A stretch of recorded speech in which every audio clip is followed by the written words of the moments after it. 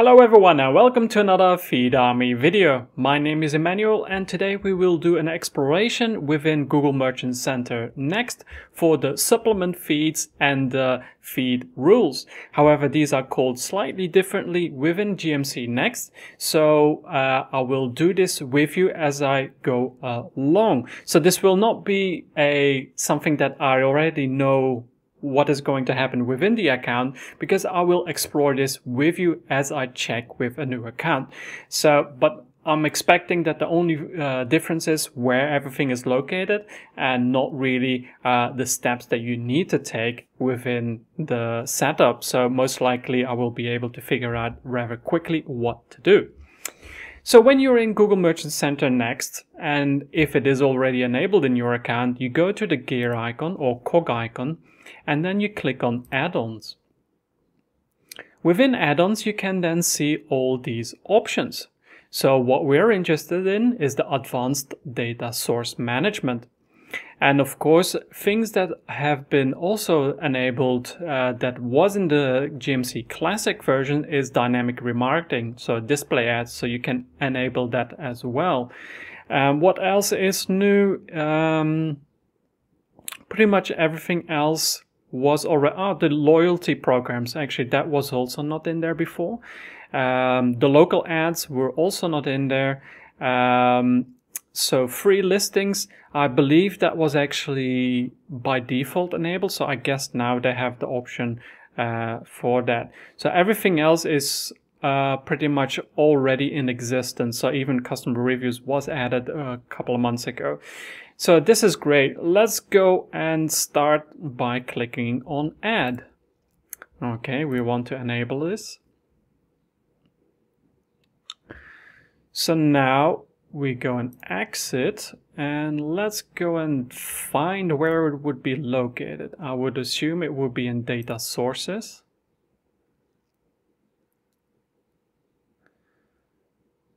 And let's go and click, here we go, supplement sources. That's great. So when we click on it, yeah, so this step is pretty much, while it is a different UI, it is exactly the same as it was in GMC Classic. So you can add a file using a spreadsheet that I love to use. This is very good for adding performance data from Google Ads, for example, and also adding the data feed improvements. Like I'd like to improve products step by step to ensure that we have the most improved product details as possible.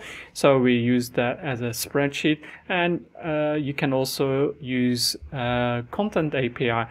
Although you would usually submit Content API from the app itself into Google Merchant Center, not the other way around. So I'm not sure how this would work, but it's cool that it is there. Okay, so now what I want to find out is where are the feed rules. Logically, it used to be in the data feed. So let's have a click on this, see what happens.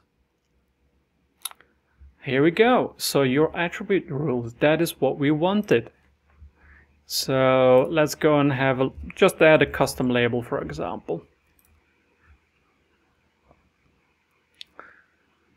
Okay, so it looks different, but the functionality, so set to extract, so this is the source attribute. Okay, so we can add modification. Yeah, so exactly the same as before as well. So we can use the data source, that is add more ways to replace data. Okay, yeah.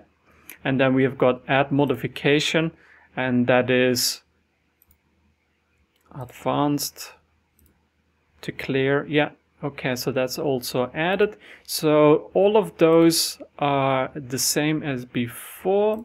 Let's go back and add a modification. Replace data. So if we want to take from a source, let's say availability, contains in, for example. We cannot enter, I guess. No, like before, we have to click on the value. It's still the same old bug.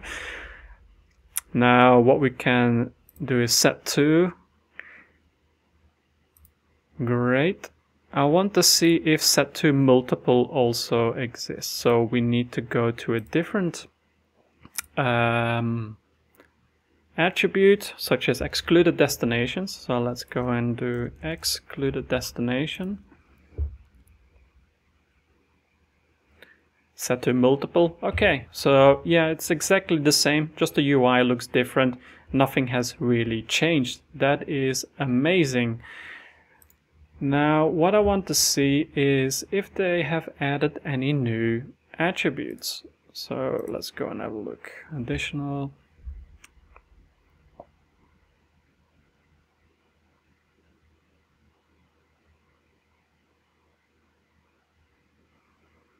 There are indeed new attributes. However, they were in existence as you can add them in as a primary field. For example, free shipping threshold. I'll see what was I saw before, auto min price. So these existed, but not in feed rules. So it's great to see them added to the feed rules, but as in new attributes, I don't see anything new that you could not already add. Rich product content, that is actually something new. I'm not sure what that is. Well, yeah, I would not be able to know what that is. So that's interesting to know. I'll have to figure that one out. So let's have a look at what else. Virtual model, yeah. Structured title, yeah. So these two, that's great to see that as well. So these two are actually for if your content is AI generated, you need to submit that using the structured title and structured description. So it's great to see these attributes separated, because technically it was within one document in the Google Merchant Center documentation. So it was a little bit confusing for merchants to know how to add that. So this is great that it's been added. For the rest, I don't see anything new. So pretty much rich product content, that is new. And I will have to look into that. So great. So you can add both the supplement feeds and the feed rules. So using attribute rules. So I'll have to stop using feed rules. I'm sure that will take a while. Google loves to change names. Is it beneficial? Not really. But the functionality itself is identical. It's great to see some new attributes within Google Merchant Center next. So this is exciting. So yeah, I'm actually quite happy with these updates, that it's finally in GMC Next, so I can start helping out all the clients that use GMC Next. As per Google, I believe by the end of the summer, the majority should be migrated to GMC Next. So now you can migrate without fearing that these functions are not available. And according to Google, all the migrations, if you have feed rules added and supplement feeds added, these will all be identical, so nothing will disappear according to Google. But I'm pretty sure and confident that that will not be the case.